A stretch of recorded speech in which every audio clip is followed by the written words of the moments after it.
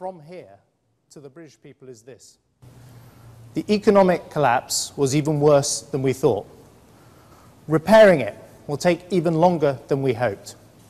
But we held our nerve when many told us to abandon our plan. And as a result, thanks to the efforts and the sacrifices of the British people, Britain is turning a corner. Many risks remain.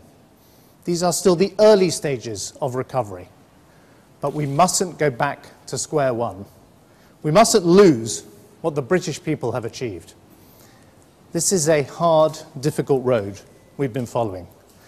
But it's the only way to deliver a sustained, lasting improvement in the living standards of families of this country. And the best way to improve living standards is to tackle our deep economic problems head on and build an economy where those who aspire to work hard and do the right thing are rewarded. More good jobs, tax-free childcare, low mortgage rates, more of your income tax-free. Our plan for the economy is a plan for living standards. And the alternative plan still being presented is a return to higher borrowing, more debt, more instability, lost jobs, rising interest rates, and higher taxes.